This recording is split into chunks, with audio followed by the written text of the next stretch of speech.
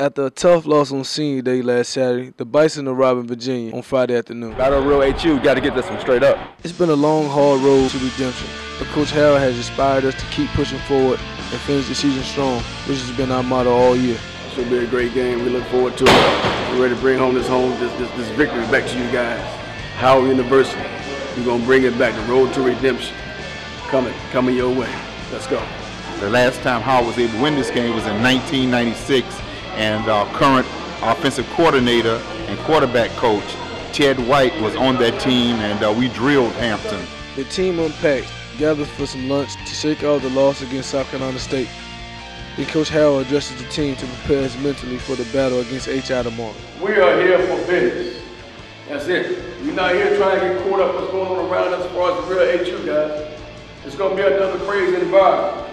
There's no doubt about it. You got some folks coming from Washington D.C. just to see this game. They want to see this team. They haven't been out there for a long time. Folks want to see you play because the way you play, because you play a lot of pride, a lot of passion. You like that.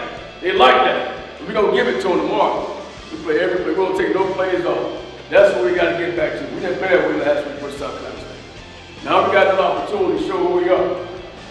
Let's go out and do it for the seniors. Let's go do it for the seniors, guys. The last time they would get a chance to beat Hampton University. After hearing Coach's speech the night before, we was well prepared, ready, and motivated, and anticipated the kickoff. After Coach talked to us, he said something that really stuck home. Them saying they're the real HU was like them saying they're the real Theodore Graham. He wasn't having that. Once we arrived at the stadium, my mind was racing. We knew that Hampton was right for the picking. We was going to enter a long drought, and we were so prepared and so eager to play the game. Everybody's getting focused, so we ain't gonna change and get ready to get on the field, get this win. That's all I got. The last time we beat Hampton, I was 6 years old. Park was still alive. Biggie was still alive. This win was so important, not only to the faculty and staff, to the football team, but to the alumni as well. We needed this win to salvage our season. Pre-game, I think the players looking to their eyes and reading their body language, I felt like we was ready to go.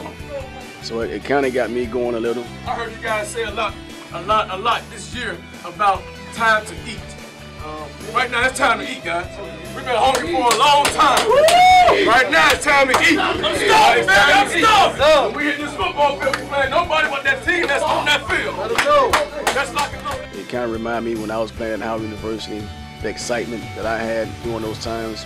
But just to see my guys react, getting ready for Hampton University, it really got me excited. And all the things we worked for all year, even that week before Hampton University, it started to show.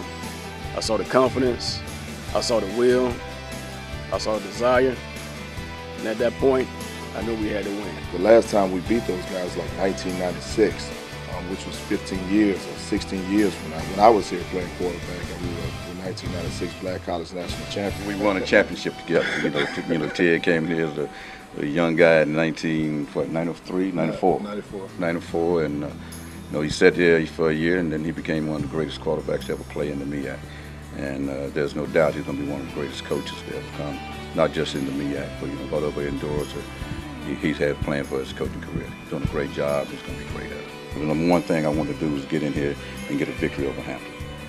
15 years is a long time to sit there and take a whipping and not really be known as the real HU when we come to the parties on the football field. And I thought about that from the time Coach Harrell offered me the opportunity to come back and coach with him this year. But we got to beat Hampton University. So I want to be a part of bringing Howard back. When I was here, we was winning. So when I heard, so Howard not winning, it would hurt me to my heart. When I turn on Sports Center and see him, see him getting killed or winning 1 or 2 games a season, it would kind of hurt me. So I want to be a part of bringing Howard back to where it's supposed to be. I just couldn't pass up the opportunity to come back with guys that I consider my brothers. Howard football is all about pride, integrity, commitment. It's about being determined and making the best out of what you got to work with.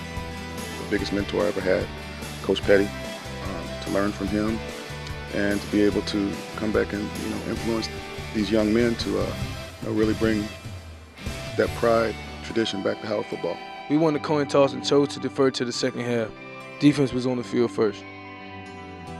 The game was seesawed and nobody scored in the first quarter. In the second quarter, the Bison came alive and started to execute offensively. They never saw it coming. I was excited that momentum was on our side for a change. We got on the board first. At the halftime, we just discussed that we had to bury the hatchet and not get complacent. Just come out and finish stronger. We was trying to make sure we did everything possible to win this game and finish. We were just 30 minutes away. In the third quarter, we picked up where we left off. The defense started off strong once again. Right when Hampton thought they had momentum, Lanny Kelly comes through as he did all year with a big interception and almost takes it to the house for 6. But instead of getting a touchdown, we got 3 points. But points are always good. Points are a premium. Offense was in a tough position, and Hampton defense made a play. They blitzed our young quarterback and caused him to fumble, recovering the fumble in the end zone for a touchdown. It is now in the fourth quarter, and we had a huge support from the fans, from the dean of residence life to Uncle Luke being on the sideline.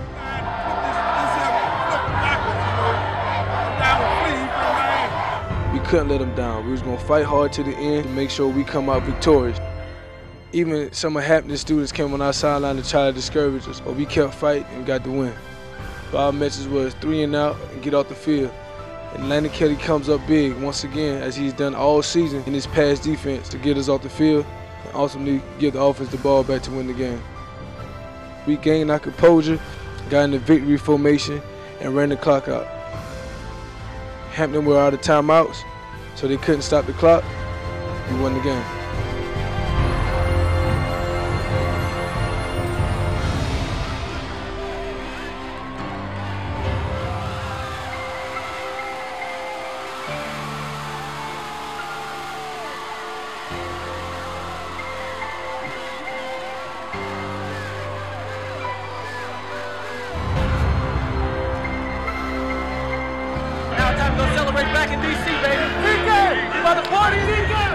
I couldn't even say any words. I was crying, hugging my teammates, hugging my coaches, thanking my coaches for just believing in us the whole time.